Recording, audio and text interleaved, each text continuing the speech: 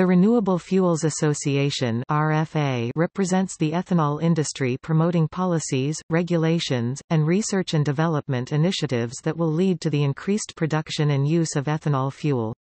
First organized in 1981, RFA serves as a voice of advocacy for the ethanol industry, providing research data and industry analysis to its members, to the public via the media, to the United States Congress, as well as to related federal and state agencies.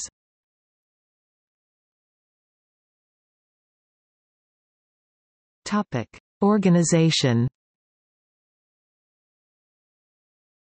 RFA's chairman is Neil Kohler of Pacific Ethanol, Inc. and the vice-chairman is Gene McCaherty of Guardian Energy, LLC.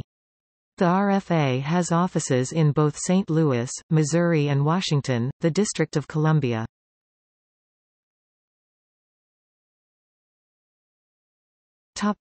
Staff.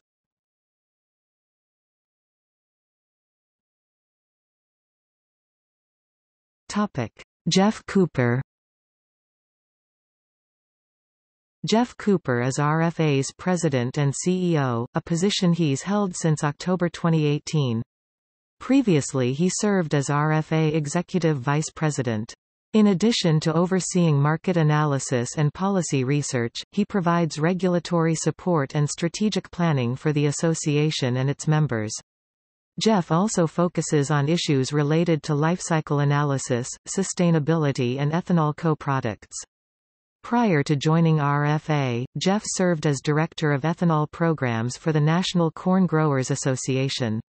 In this role, he led research and promotional efforts to increase the production and use of corn-based ethanol.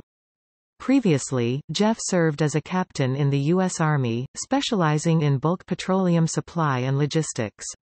A Wyoming native, Geoff graduated from Drake University in Des Moines, Iowa. He earned his master's degree at Webster University in St. Louis.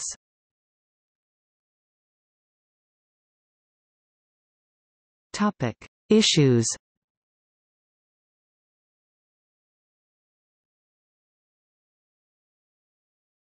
Topic: Renewable Volume Obligations (RVO). The RFA argues that the Environmental Protection Agency (EPA) abused its waiver authority by setting RVOs lower than the statutory minimums. They say Congress clearly intended for the law to apply according to supply that could be available rather than demand. They contend that the EPA has conflated the two. Under the Energy Independence and Security Act of 2007 (ASA), the statutory standard for 2017 is 24 billion gallons. The EPA only set an RVO of 18.8 billion gallons of biofuel for 2017. This was up from 18.4 billion gallons in 2016. Ethanol supporters and oil companies alike criticized this target.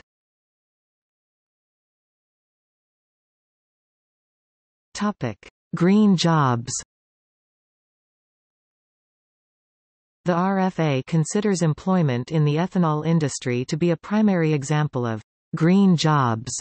The 2010 U.S. Ethanol Industry Salary Survey determined that employees, about 500,000 people, with 75% of such workers making more than $50,000 per year and 99% receiving health benefits. The RFA points out that these jobs, heavily concentrated in rural areas, provide a much-needed economic boost to otherwise depressed places.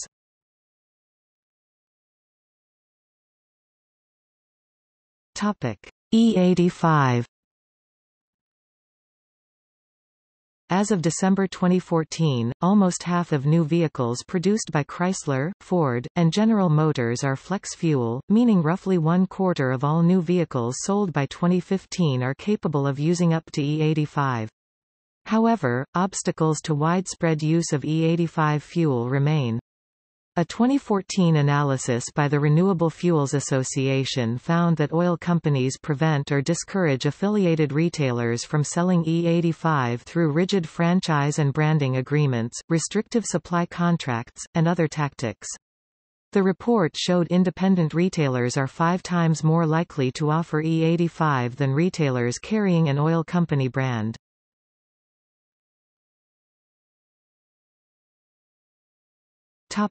Committees. The RFA convenes 4 concern-specific committees.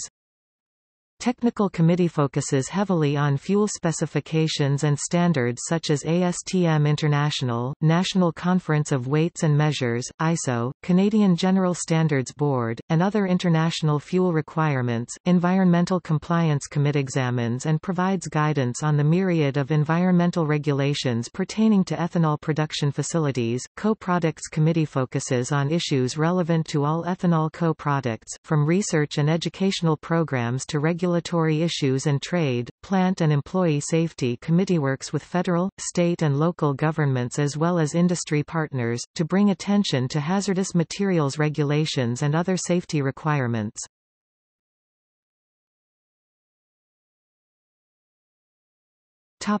See also: